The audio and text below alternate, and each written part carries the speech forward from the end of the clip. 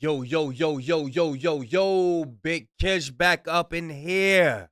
We about to go over how Kendrick Lamar just humiliated Drake one last time.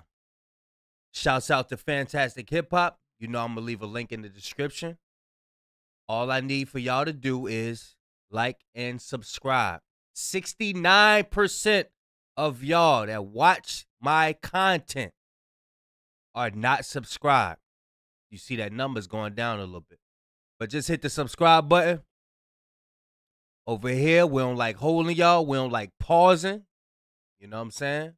Without further ado, let's get it. Now, somehow, even after everything we've already seen, we have gotten another Kendrick Lamar related announcement that is just raising the bar all over again, as most recently, we have gotten reports from some of the most credible sources the entire entertainment industry has to offer about what is next for Kendrick Lamar and specifically what we are going to see from him in terms of a tour. And now with this announcement and the timing of it, as it was just reported that Drake's It's a Blur tour became the highest grossing tour in hip-hop history over Kendrick Lamar's Big Steppers tour after its second leg's revenue was reported. It really seems like Kendrick and his camp may have leaked this new information purposefully, because as this was seemingly the only major record and semi-victory that Drake has had reported pretty much this entire year. Once again, Kendrick has found the most fitting way to stomp on another one of his biggest rivals' records, and this time around, Kendrick has really outdone himself, because with what we know about this tour already, it is setting itself up to go down in history as one of the biggest tours hip-hop has ever seen, and one of the biggest Bro, he look like he's scratching his neck. Boy, that I don't know what that is. I'm sure it's expensive, though. That shit look like it's itching him. Hold on. go down in history as one of the biggest tours hip-hop has ever seen and one of the biggest in all of modern music. And now in order to find out why, let's take a look at the report that has come out about this, which is from Bloomberg, which when it comes to important entertainment related news, off rip, this publication would not be reporting on this if they didn't have a credible source telling them this information. So I would say that this report is rooted in some sort of strong sense of truth. And now the way this came out was because the major publication was reporting on the troubles centered around Coachella 2025, which, just to give some context on the absolute disastrous state that Coachella is in. After a 2023, which was an absolute horror show, as the festival lost money because Frank Ocean did the worst thing one of the most anticipated headliners in festival history could ever do, which was to back out. And then in 2024, despite one of the best sets in years from Tyler the Creator, the rest of the lineup around him really lacked the star power and performance ability that has made Coachella the marquee and premier event in music. And now because of this, what the point of this article is and what it's telling us is that Coachella is swinging for the fences this year, as they are seemingly asking the biggest acts in the entire industry to perform at the festival. And now first up, they asked none other than Rihanna, who declined this, which makes sense as she does not really seem to be focused on music as a whole anymore. And in addition to Rihanna, and who they were really banging on to get for this festival, was Kendrick Lamar. But now with Kendrick, he also declined, and not just because he feels like he's bigger than the show or because he is better than doing a music festival at this point in his career, but actually because we got bigger things to do, man. We ain't got time for Coachella right now.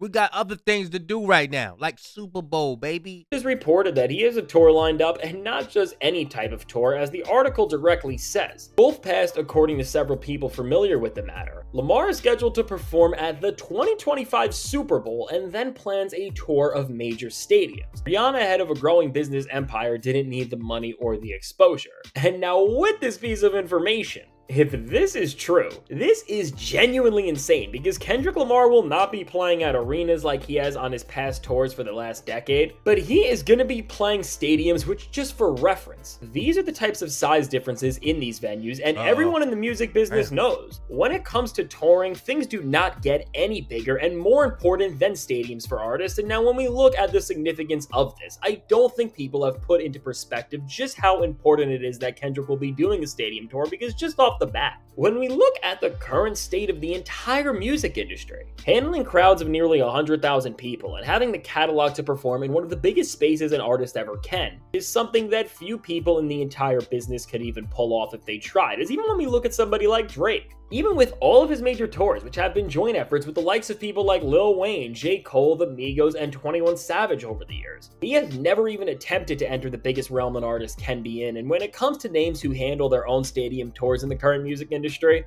the list is very short, as the only artists who have successful full-on stadium runs are The Weeknd, Beyonce, and Taylor Swift, which is truly a lead company, and now even in the entire lineage of hip-hop.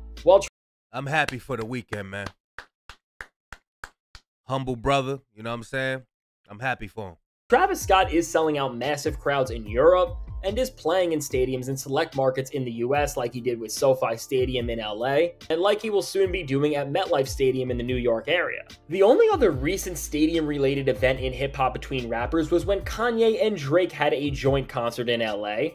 And beyond this, there is no rapper who has ever done a solo tour throughout stadiums in the entire United States, as when we look at the history of rappers even playing in stadiums, the only times we have seen MCs hit the road and full-on play these massive venues was when Eminem did a joint tour with Rihanna in 2014, and when Jay-Z and Beyonce did their On the Run Parts 1 and 2 tour series in 2014 and 2019 respectively. And also, Jay-Z did a joint tour with Justin Timberlake in 2013. So understanding the context of this, and literally seeing that even with arguably the biggest rappers of all time in Jay-Z and Eminem, that they both needed joint tours to do this, with Kendrick Lamar on the verge of pulling something off that no other rapper in the over 50-year history of hip-hop has ever done. I think it's safe to say, man, Dot setting records, man. You know how when people say, yeah, let's set the record straight, he really could say that. He's setting records straight, man. That this will without a doubt become the biggest tour we ever see in hip-hop history, and beyond this, the most commanding and powerful display of dominance we see from an MC.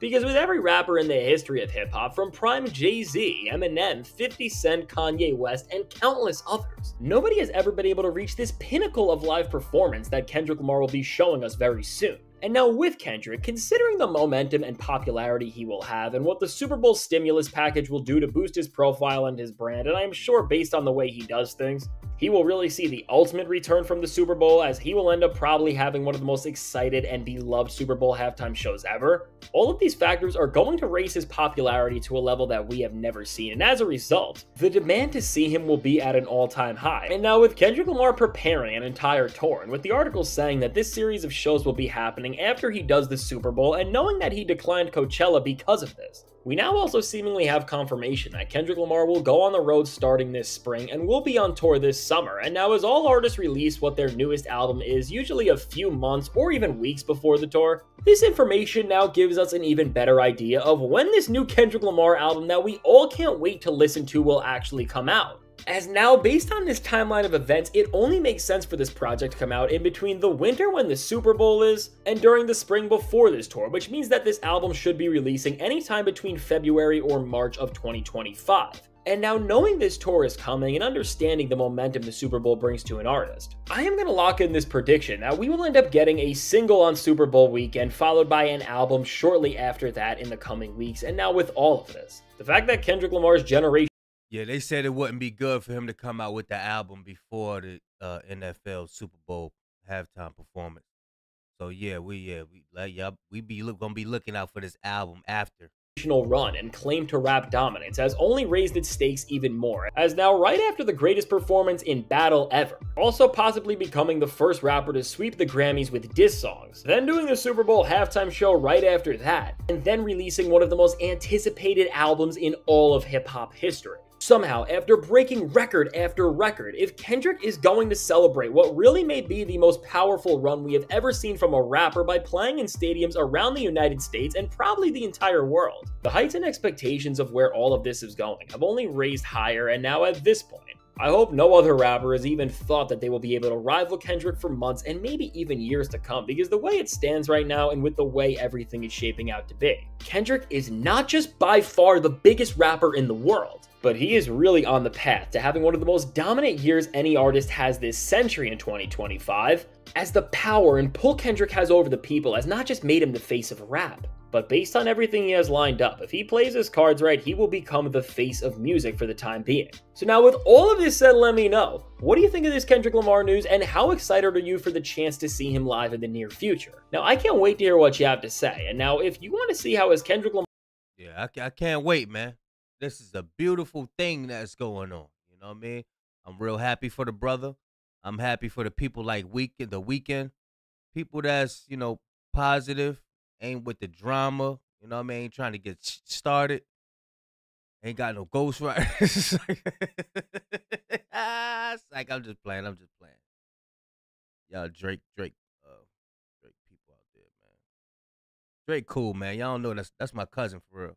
I don't be telling people that, but yeah, Drake my cousin, man. I just be playing and stuff. But yeah. Y'all let me know what y'all think, man. Y'all ready for this album? Y'all ready for the Super Bowl performance? Big Kish signing out. I'm going, y'all.